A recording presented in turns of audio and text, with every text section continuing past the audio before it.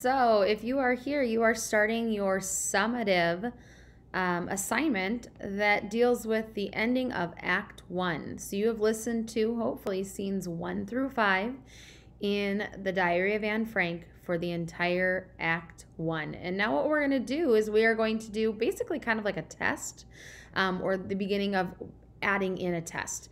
You have from today, Wednesday, February 3rd through Sunday, February 7th to get this completed. Many of you would be able to get this completed in like, I don't know, 20, 25 minutes. Some of you it'll take a little bit longer, but here's what it looks like. When you open it up, it says AF Act 1 Scene Summarizing. Here is your first slide, The Diary of Anne Frank, Play Summarization.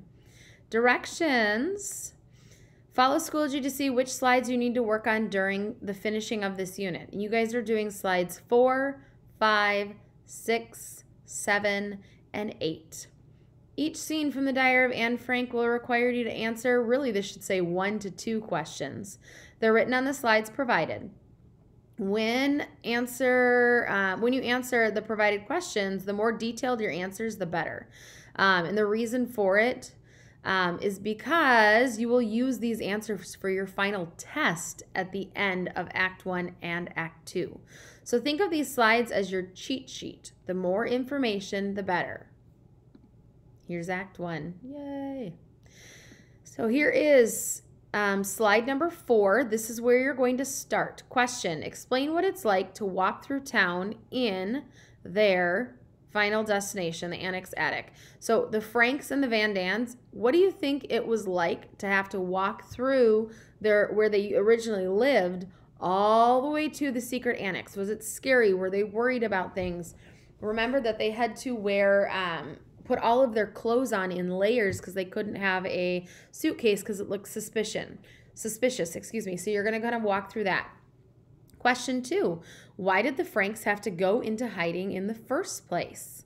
Okay, you might have to go back into the text to find this information. Otherwise, using your study guide would help as well.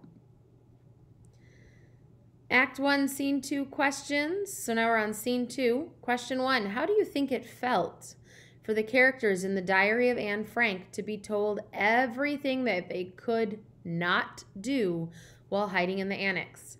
I want you guys to think about right now with this pandemic, for a while when the governor shut us down or put us on a pause, not being able to play a sport, not being able to go to a restaurant, not being able to do lots of things. How did that feel? And then you're going to be able to compare that to the characters in the Diary of Anne Frank. How is this different or the same from how the Franks and Van Dans were living previously? So before all of this happened, before Nazis came in and said, hey, you can't do this, this, and this, how is it different or how is it the same? Act 1, Scene 3, what types, and this is just one question, what types of relationships did the characters have while hiding in the annex? Who's not getting along? What are the people like? The more information, the better. So you have Mr. Frank, Mrs. Frank, Margaret, Anne, Mr. Van Daan, Mrs. Van Daan, Peter, and Dr. Dussel. And down here, you just kind of have to vomit your thoughts. Do Mr. and Mrs. Frank get along? Does Mr. Frank and Margot get along? How about Mr. Frank and Anne? What are Mr. Van Daan and Mrs. Van Daan? What's their relationship like? Act 1, Scene 4, just one question again. Explain what you think it was like to grow up while hiding in front of so many people's eyes. How do you think Anne felt? Margaret felt? Peter felt? So you have 3 teenagers that are having to grow up in basically a 400 square foot hiding place. 400 square feet, that's like a studio apartment. You could fit not a lot in there at all. And so in thinking about this, what was it like? You basically didn't have a chance to hide and you had everybody watching you. And then Act 1, Scene 5, this is your last one. There's 2 questions here. Why is it important for Anne to continue with the Hanukkah tradition? Why did she feel like that was an important thing? And then why were the characters so scared when Peter knocked the lampshade over? Who were they afraid of?